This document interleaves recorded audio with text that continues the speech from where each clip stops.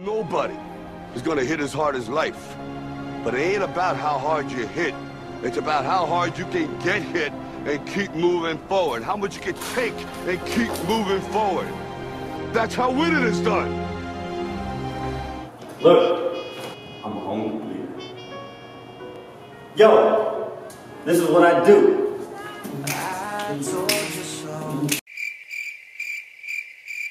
So I let people to my home, and then we have like group stuff together. It's great. It's great. All right, where do we meet? Anytime, anywhere.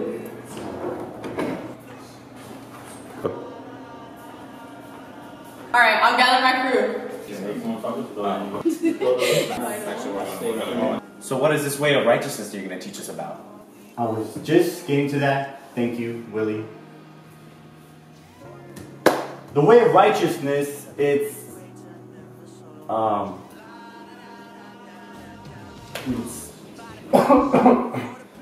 the righteous travel upon the road, and it's great. It's great.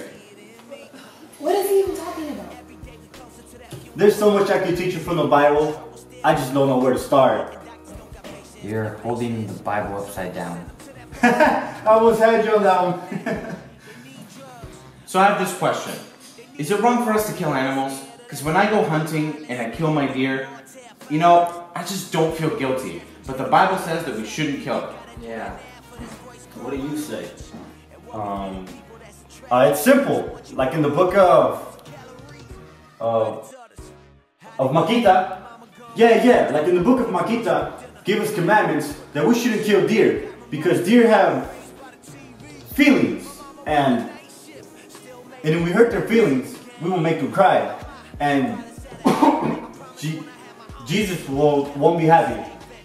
Are you making things up? I am not making things up. I am a home group leader. Read it. It starts here somewhere in Matthew and ends in Genesis. You are tripping. First comes Genesis, then Matthew. That was the Old Testament. They changed it in the New Testament. Anyways, new topic. I don't understand scripture where it says, if we take up anything deadly, it shall not hurt us. Like, I don't get it. Yeah, it says that even if a snake were to bite us, it wouldn't kill us. How does that even work? Snakes are not deadly. I've been bit by many snakes. They're not even deadly. Ah! There's a snake right there! It's gonna bite your soul! Kill it! Kill it! I knew it was fake the whole time. I just put my stuff back on. What the scripture really means is, if someone takes a knife and cuts you, you won't feel the pain. I did it many times. I have a knife. Are you a real home group leader who will show us the truth about the scriptures? Give me that, I'll show you guys.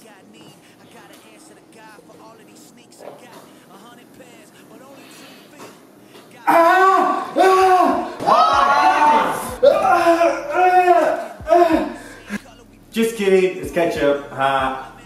Always has been and it always will be me. If you had any other answer, you've been deceived.